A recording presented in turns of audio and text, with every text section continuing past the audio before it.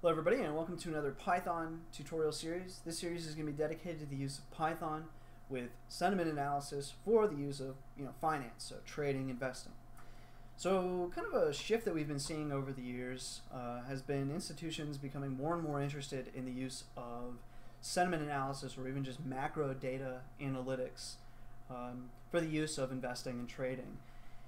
This is kind of it's not only a new field, but it's a very hard field and difficult field for anybody to get into for a few reasons. One, it's just kind of a deep and convoluted field, but also it's very expensive to get into. So just buying the data from a source like Twitter or something like Dateutils, which is like Twitter just for stocks, that's going to cost you something like $5,000 to $15,000 a month just to get data from these companies, and then you still got to perform sentiment analysis on that, and that's going to be another probably $5,000 to $10,000 a month, if not more. So it's very costly to get into this. Luckily, I happen to know a guy, right? So I have a website, and that website is sentdex.com, and we track sentiment analysis for companies. So I've got a massive database. So we track the entire Russell 3000. We track the TSX 250, so Canada stocks, the ASX 300 Aussie stocks, and the FTSE 100, so GB stocks. So we have all that. We've got a massive database, but I don't want to dump the entire database, but I will dump just the S&P 500 stocks. And so I was going to give that as just a simple download on sentdex.com, so anybody can just come by and download this data set. So it's about, I'll put it as a tarball, so tar.gz. And so it's about maybe 80 megabytes to download. It'll extract to about 400 megabytes, and it's about 4.5 million rows of data on all these companies. So it's a decent sized data set. Covers about 1.5 years. Some of them go up to about 2 years, like Apple was the first company, then we quickly added Google and Microsoft, and then over time more and more came. Really about 1.5 years is the size of the bulk of the data. And this is good and this is bad. I mean, 1.5 years is a good time frame, but in the grand scheme of things, it's not, especially when we consider what has been going on in the stock market for the last 1.5 years. For the most part, we've had a ton of QE, and so the stock market's really not even gone through a cycle. I mean, it's just gone up.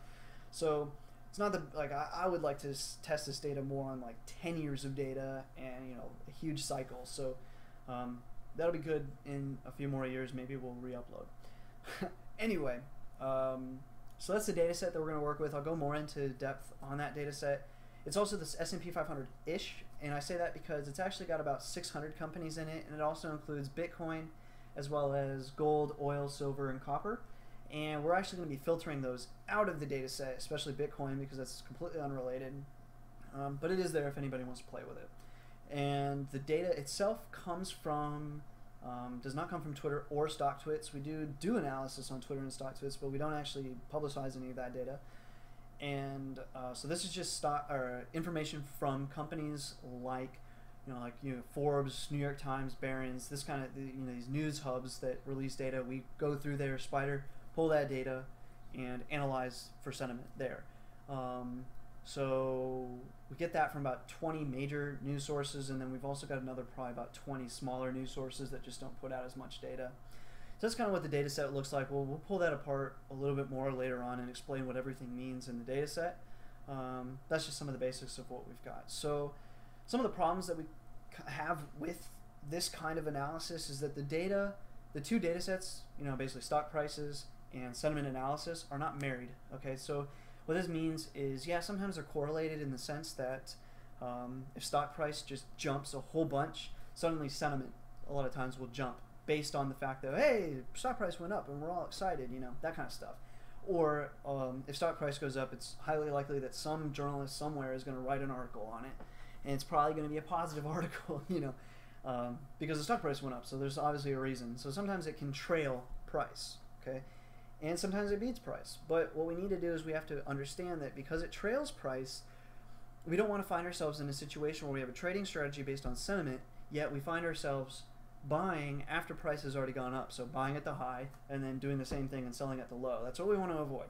So we'd want to be able to, we have to marry the data back together again, and we have to reference both bits. So probably the first round of this video in the series is going to be we're going to try and keep things as simple as possible. Like, this whole topic gets very in-depth very fast. So we want to keep things simple enough to start. But anybody who's brave enough to continue on will dig a little deeper. And we'll start marrying the two bits together. But first, we're just going to try and trade completely blind of what the price is at the time, and just see, do we even make any money at all trading just blindly on sentiment. So we'll find out how that works. So that's the idea. That's what we're going to do. In this video, we're going to go ahead and download Pandas, download all the dependencies, and download the dataset that we'll dump from sentdex. And then from there, we'll just test the installation real quick, and then we'll carry on in the next video. And there we're going to be just doing like a real quick run through of Pandas, some of the basics of Pandas, how to work with it and manipulate data. And then we're going to go ahead and hop into our data set and start really working with Pandas and the data. So anyways, let's go ahead and get the data set, get Pandas and all that. Alright, so now we're ready to download. First, I guess we'll get the data set. So to get the data set, you're going to head to sentdex.com/downloads/stocks_ I think it's stocks sentdex.csv.gz. So it's not tar.gz, I lied. Just as gzip of the CSV. Hit enter. Good. And that'll download your stocks.sentdex. So this is the database dump. Okay, so while that's downloading, we can also head over. We need to get Pandas, and we also need Matplotlib, and we want NumPy. If you're on Windows, the easiest thing to do is to head over to this website here. It's basically this. I'll put the link in the description. If I forget to put links in the description, like I do a lot, please do. Just leave a comment, and I will put them in there. But anyways, we head over here, and we can type in Pandas. Click on this, and it takes us to the Pandas here.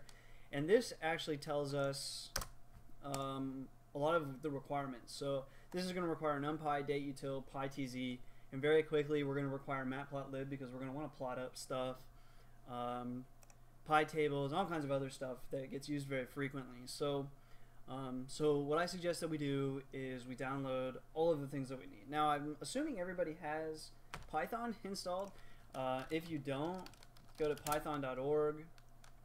And here we'll head over to downloads, and you can either download Python 3.4 or 2.7. For this series, I'm assuming everyone is using Python 2.7. It would have been really nice to use Python 3, but everything is not yet supported for Python 3, so it can be very tedious if you're trying to use Python 3. So I suggest Python 2.7. Now I have the 64-bit version, so I would download all 64-bit version things. If you're using a 32-bit version of Python, get all the 32-bit downloads. If you are on Windows, this is very easy. You will download everything. So you'd click on Pandas, and that would start your Pandas download for you. And then you would want to go ahead and just hold Control on the keyboard and hit NumPy, Dateutils, PyTZ, and all of these SciPy, Matplotlib, Py tables, blah blah blah blah blah. And now I've just created a whole bunch of windows here, right? And so now you can download NumPy, you can download Dateutils, all these things, get them downloaded. Okay. This one's still loading. But if you're not on Windows, obviously you still need to download all these things. I would at least start by downloading Pandas, NumPy, Dateutils, Matplotlib, and probably Bottleneck, but maybe not Bottleneck. If you're not on Windows, just keep that in mind. And otherwise, if you're not on Windows, you need to go to numpy.org, get NumPy. You could also get the SciPy stack if you wanted. Also, you'll need Matplotlib, so go to matplotlib.org, download that. And then Pandas, you can come here and download Pandas as well. I think that they give you the source of, on the PyPy page. So if you're not on Windows, that's how you need to get these. So once you have all these downloaded, install them, and now what you're going to want to do is actually check the installation. So go ahead and pause the video while you're downloading everything, and whenever you're done downloading and installing everything, we'll continue on. So once you've got everything downloaded, you're going to want to test your installation. Make sure you can import and use this stuff. So the most important thing is we want to import Pandas. So you want to make sure that you can type import Pandas in your IDLE. So I just opened up idle, and we're just typing this in. We can import Pandas. That's great. Next thing, you want to be able to import NumPy, because we're going to use NumPy a lot. So you want to make sure that works. And then also you're going to want to make sure we can import Matplotlib. And as long as you can import these three things, we're ready to proceed in the next video. We will start using some other dependencies as well. Let me go back over. I would at least make sure that you have NumPy, Dateutils, and PyTZ downloaded. Okay, this other stuff, except for Matplotlib, I suppose, you make sure you download Matplotlib because we're going to use that really quickly. This other stuff you could hold off if you're not on Windows because it's kind of tedious to download and install all this stuff. So anyways, that's that. Make sure you can do all this, import pandas, NumPy, Matplotlib. If you're getting any errors or you can't figure out how to install something, feel free to leave a comment in the comment section below, and I'll help you guys out with your installation and all that. As long as everything is all set, though, you're ready to continue on to the next video, and that next video is going to cover just some of the quick basics. We're just going to run through some of the basics of pandas. We're going to grab some data, plot some data, play with some of the data, and all that. So stay tuned to the next video. As always, thanks for watching. Thanks for all the support and subscriptions, and until next time.